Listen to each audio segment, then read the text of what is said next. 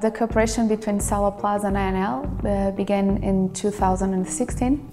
We were preparing the simplified project, so we had a need for advanced coatings for a specific product for the medical area.